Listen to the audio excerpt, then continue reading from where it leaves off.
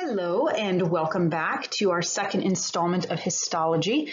So we are now on to connective tissues. So again, just a heads up, I know the epithelial video is long. This one's probably going to be a little bit longer than normal.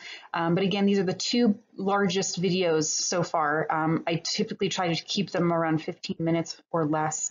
But sometimes there's more than that to cover in one particular topic. So take a break, take a pause, come back and finish as you need to as you're going along and moving through this material. So as I've kind of alluded to before, connective tissues are a very diverse group of tissues. They have various functions like transporting nutrients to the body, which would be the job of blood, or storing nutrients like fats, which would be the job of adipose tissue, or packaging and padding around organs, which could be like the adipose tissue or areolar connective tissue, or even like your structure and support, which is like bone and cartilage. And so you can't have one tissue do all of those functions. So to be able to accomplish all of those jobs, we have to have a lot of different types of connective tissues. So they're broken down usually into a couple different groupings. We have connective tissue proper, loose and dense. We have solid supporting connective tissues and fluid connective tissues. So that's kind of how we're going to progress through this. And at the very end, we'll talk about membranes, which is a combination of both epithelial components and connective tissue components. Since we'll have covered both of those things, we can hit membranes before we move into muscle. Before we move on, though, I did want to mention that all connective tissues do have three things in common, even though they're so diverse.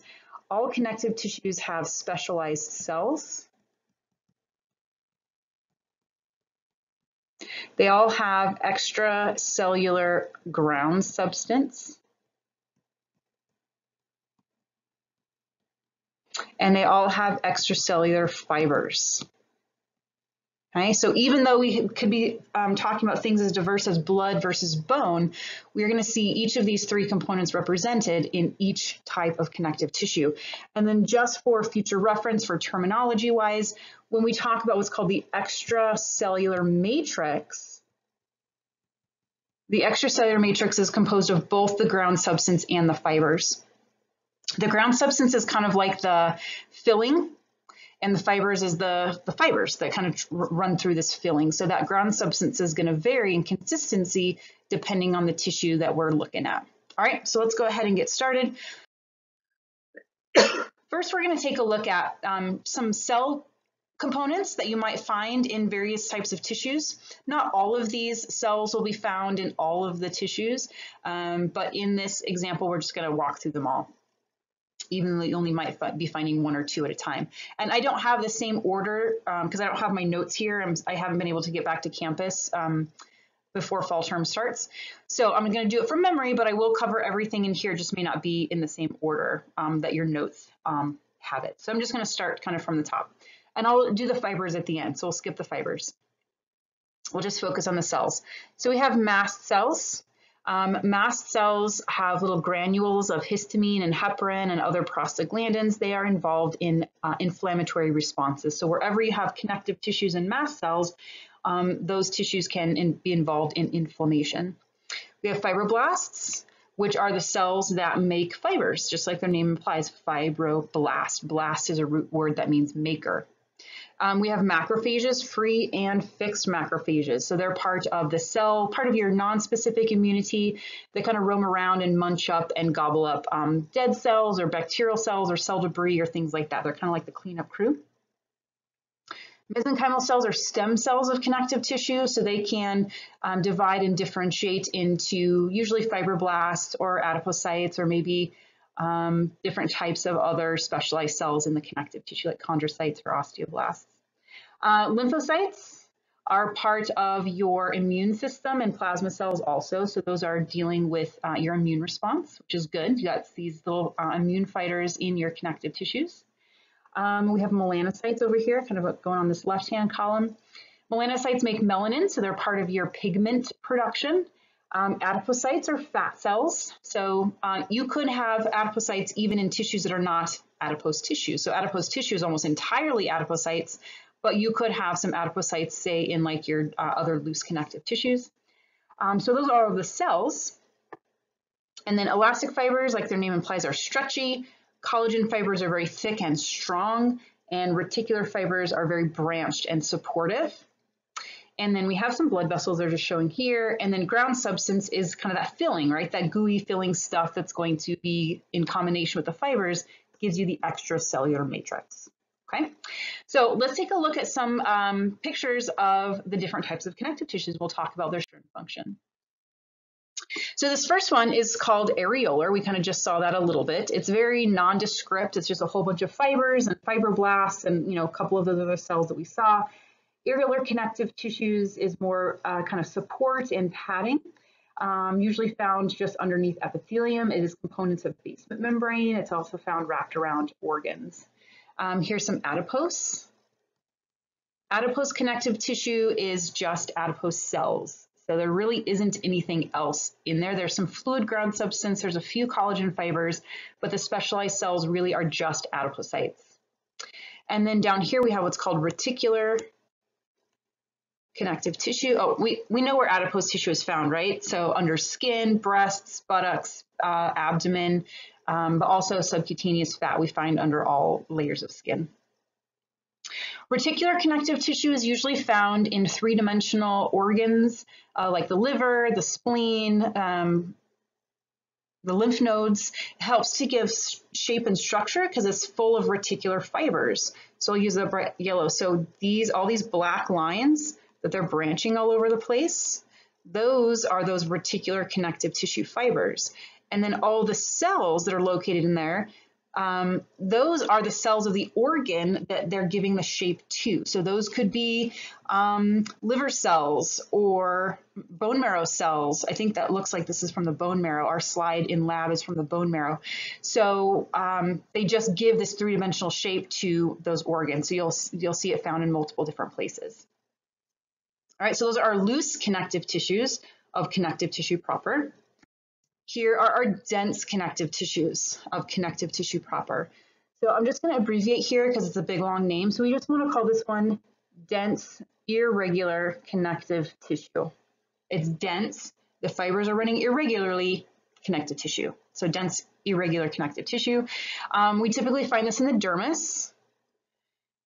Right, so dense irregular connective tissue made up of the dermis. We can see it sitting on top of the hypodermis, which we just identified as adipose tissue. And above it is epidermis, which is going to be our stratified squamous epithelium. So we're seeing connections already between some of these tissues we've already identified.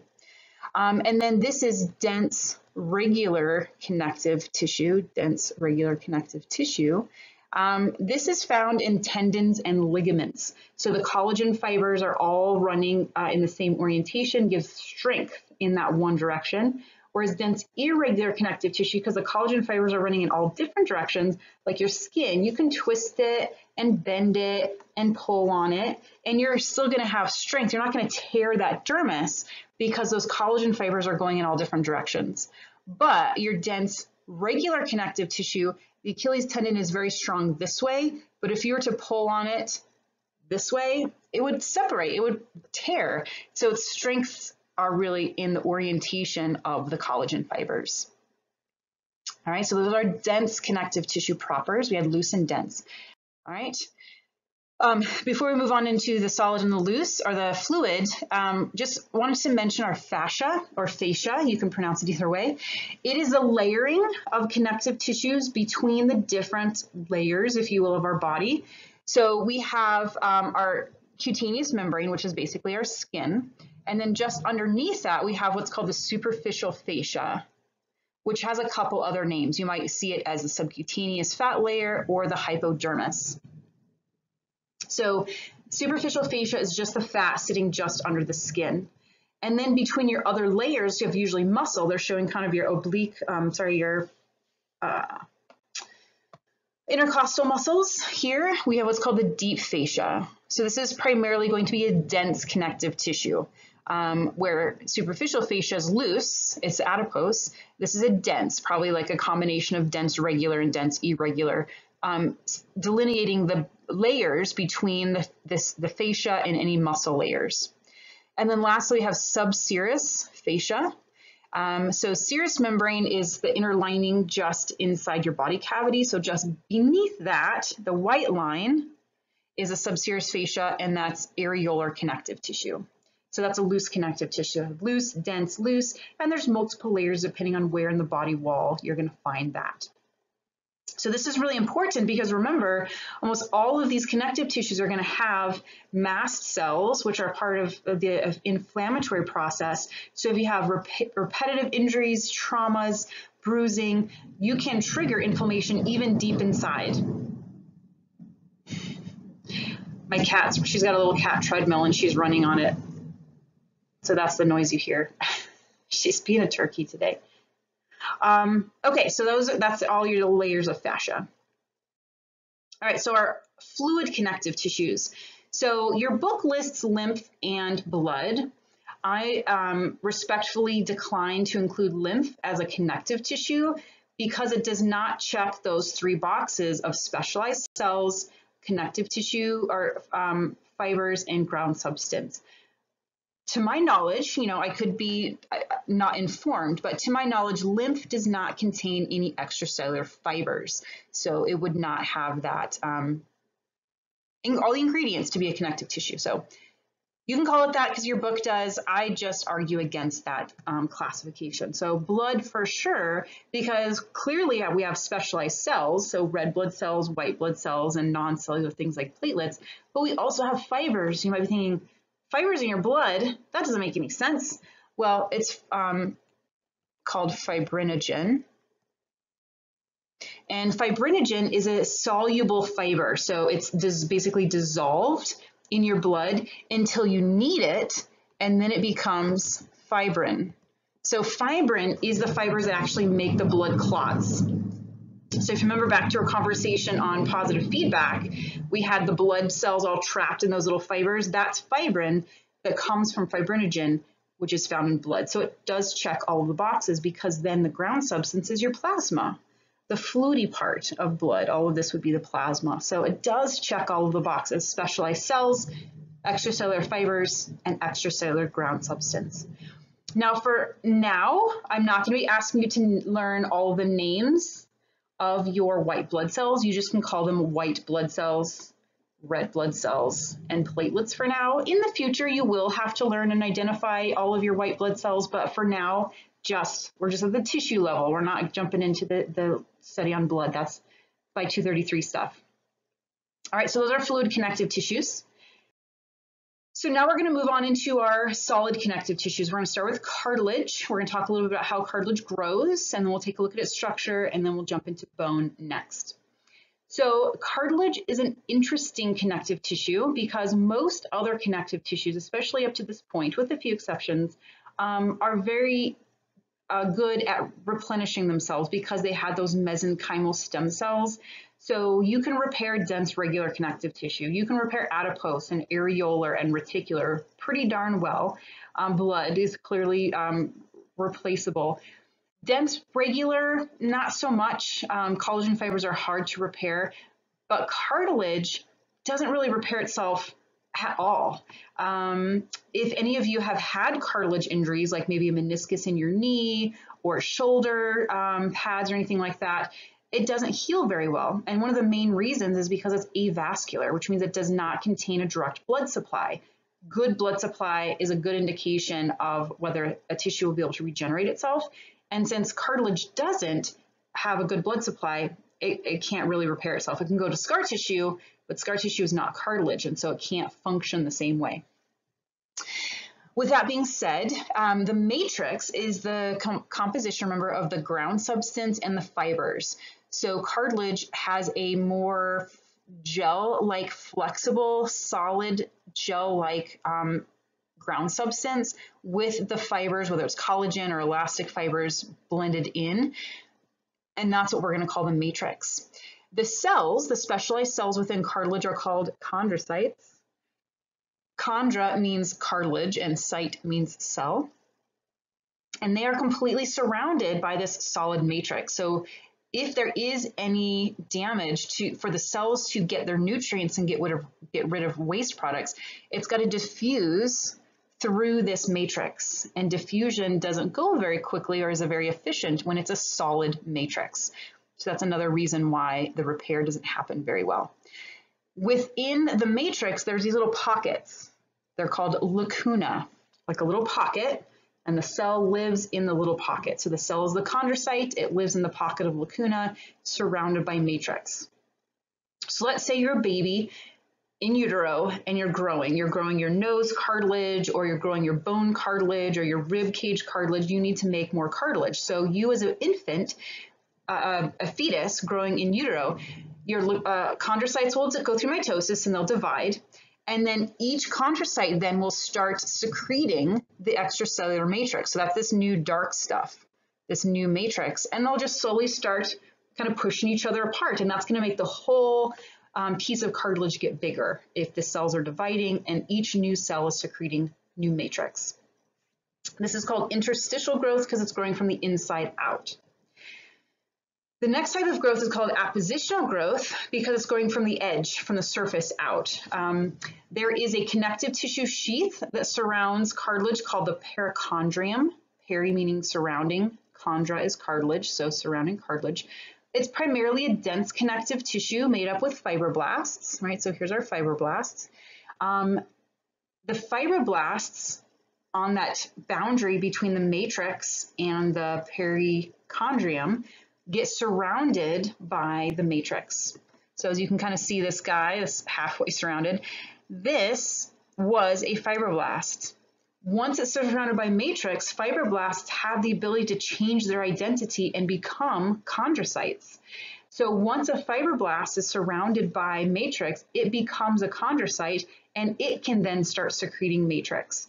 And it will continue to do that, basically converting all of these close-in fibroblasts into chondrocytes. And if you'll notice, the fibroblasts are going through mitosis to replace the fibroblasts that become chondrocytes. So this is growing cartilage from the outside edge and increasing its size in that location.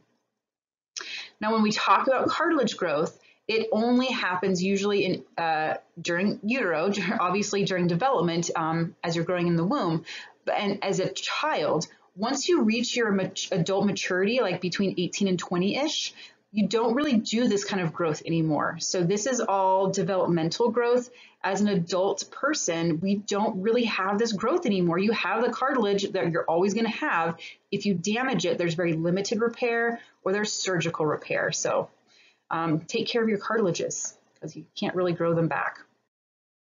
So here's our different types of cartilage. I'm showing micrographs and kind of drawing to help illustrate some of these things. So our three main types of cartilage, this first one is called hyaline. Hyaline cartilage is the most common type of cartilage. It is found in your nose cartilage, your costal cartilages, and it's found at the ends of your long bones, right? And it's also part of the fetal skeleton, starts as hyaline cartilage. The matrix is collagen fibers and this flexible ground substance. And, excuse me, you can't really see the collagen fibers. They're there, but the ground substance is kind of overshadowing that. So your matrix is very homogeneous, right? You don't really see a lot of collagen fibers. You can see the lacunas, right? The pockets, and then the cells inside. And what's kind of cool, like right here, you can kind of see where that might be some interstitial growth because you got like two little cells with the dark nuclei right next to each other. So they may have been one cell that divided and it's going to start interstitial growthing apart. And here might be another example of that where they're a little bit further apart. There might be another example of that. So that's kind of cool. Some examples of interstitial growth.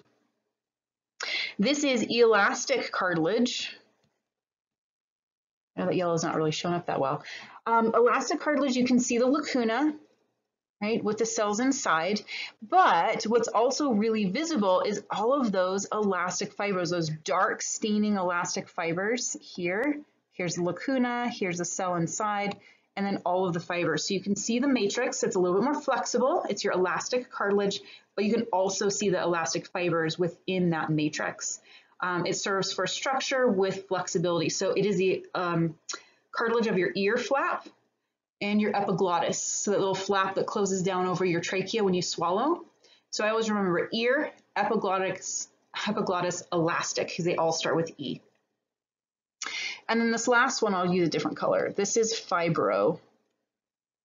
cartilage, or sometimes called fibrous cartilage.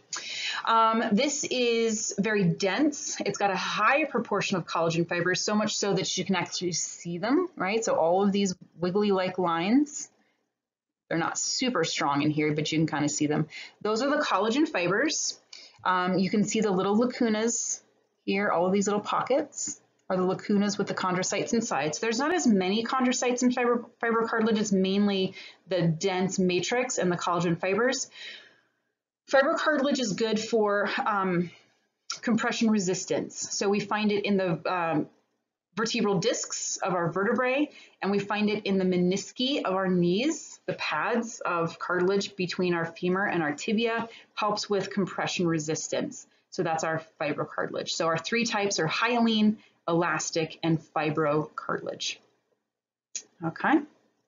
One last connective tissue is bone. One of the prettiest, I think. I like bone under the microscope. It's super cool. So bone has a solid matrix. It has extracellular fibers of collagen, and the extracellular ground substance is a calcium phosphate crystal salt. And it's in a 2 to 3, no, not 2 to 3, that's the wrong ratio. What am I trying to say? It is 1/3 collagen and 2/3 crystal. So the collagen allows bones to be somewhat flexible, so not super brittle, and the crystalline matrix gives it strength. So we have strength with some flexibility. We can't really see it too well, but each one of these little black specks right here, that is an osteocyte living in its lacuna.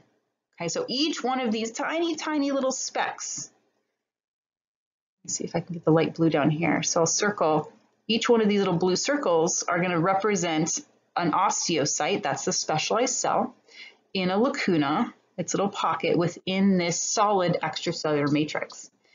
In this compact bone, which we see as compact bone, the extracellular matrix is organized in layers, and the layers are organized in these circular structures called osteons. We're going to see this more in chapter 6 when we actually get to the skeletal structure, the skeletal system. But here I'll highlight it in the blue. This is one osteon. Okay? In the middle of the osteon, we have what's called a central canal. This is just an open canal, blood vessels travel through there. And then we have these layers. The matrix kind of organizes itself in these layers, almost like the rings of a tree. And these layers are called lamellae. Lamellae is just another word that means layer. So in this orange picture down here, I'll circle all of the osteons. Okay? In the brown picture over here, these are all osteons. So you'll notice each osteon is going to have a central canal and many layers. And sandwiched between the layers, these are going to be the osteocytes living in their lacuna. And what they have, I think in the black and white one, you can see a little bit better. You see all these little kind of hazy looking lines branching off of the lacuna. Those are called canaliculi. Little canal is what it means. I'll try to write it. Canaliculi. It allows for exchange between the cells and the central canal, because remember, cells are completely surrounded by a solid matrix. You can't diffuse nutrients and waste products through a solid matrix. So you have to have these little passages for the cells to communicate to each other and eventually to the central canal, which allows them to have a connection to the blood supply. So that's our solid connective tissue. Bone, you can call it bone, or if you want to call it osseous tissue, that's its more anatomical term. All right, so that's all of our connective tissues. So like I said, it's very diverse, all the way from liquid blood to solid bone and everything in between. The last slide to wrap this up is a conversation about membranes. Membranes, biological membranes, not cell membranes, right? So cell membranes are at the cellular level, phospholipid bilayers. We're talking about tissue membranes surrounding different body parts. So a membrane in anatomy and physiology class is in reference to connective tissue and epithelial tissue working together to cover some surface. So I'm going to cover, just kind of to talk about these real quick. So mucose membranes. These are found lining passageways to the outside world. So that would be mucose membranes are found lining your respiratory tract, your digestive tract, your urinary tract, your reproductive tracts. So those are mucose membranes. The epithelium varies depending on where you're going to find it. So in your middle of your digestive, it might be simple columnar epithelium.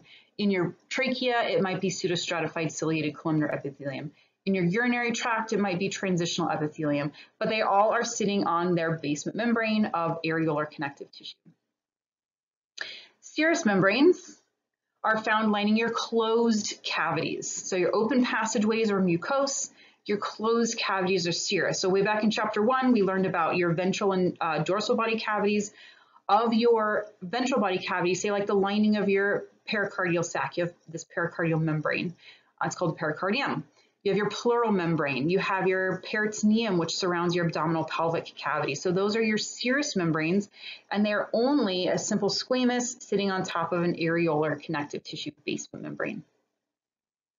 Cutaneous membrane is a dry membrane. This is your skin, part of your integumentary system. So it is epithelium, which is stratified squamous epithelium, sitting on top of your basement membrane of areolar connective, or part of the dermis is areolar connective tissue, and then your dermis is dense irregular connective tissue. So that's going to be true around all of your skin, your cutaneous membrane. And then lastly, we have synovial membrane, which is kind of an interesting one because it's not a true epithelium. If you'll notice, the epithelium is in quotes here, epithelium, but it sits on top of some areolar connective tissue. The synovial membrane lines the synovial joint capsules in your movable joints. So wherever you have a movable joint, like your elbow, your shoulder, your wrist, your fingers, your neck, your knee, all of those things, you have these little capsules surrounding your joint. And the lining of those, right, this little red membrane here, that is your synovial membrane. It secretes the synovial fluid that lubricates your joints. All right, so when we talk about these connective tissue membranes or anatomical membranes, this is what we're talking about. So mucose in your open passageways, serous in your closed cavities, cutaneous is your skin, synovial are your joint, lining your joint cavities. Okay, a little bit shorter than the epithelial tissues. So again, like I promised, muscle and nervous will be way shorter. And this usually takes 3 or 4 lecture days in a real life class. So don't feel that you have to take all of this in at once. You can always pause, give yourself a break, and come back and review and add new stuff. So make sure you're taking it bit by bit and not overwhelming yourself, but also staying in line with the pace of the course. Again, as always, send questions, bring questions to the lab sections, send me emails, come to office hour, and I will see you next time for the integumentary system, our first body system. Okay, bye.